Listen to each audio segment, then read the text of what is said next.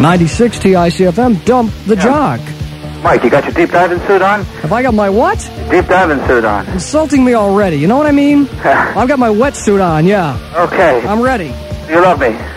Do you love me? Well, I was done a couple of times. The Contours and the Dave Clark 5. You got it. The simplest and easiest contest ever, with a nice payoff.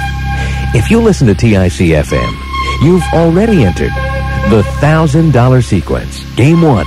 It's coming to TIC-FM, and you can win.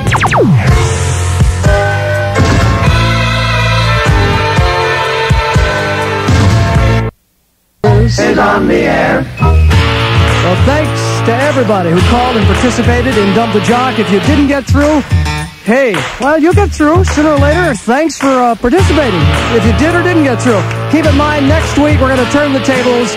I'm going to heap the abuse on you. It's going to be Dump the Audience. I give you the song titles, you provide me with the artist. Should be fun. I'll be looking for you next Wednesday night at TIC-FM.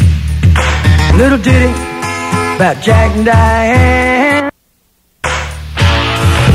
96 TIC-FM. This is Westy. I want to let you know about the Sounding Board Coffee House. They always present some real fine folk music concerts. This Saturday night is no exception. The doors open at 7 o'clock. Music begins at 8 at the First Church of Christ Congregational on South Main Street in West Hartford. They're going to be featuring some Fiddle Fever with Jay Unger and Molly Mason.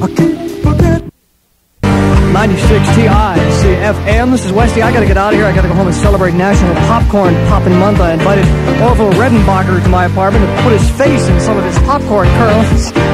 Jim Cutler's up next to continue another 60 minutes of continuous music. Stay around.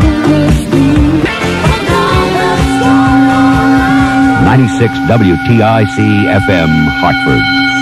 Nobody gives you more music.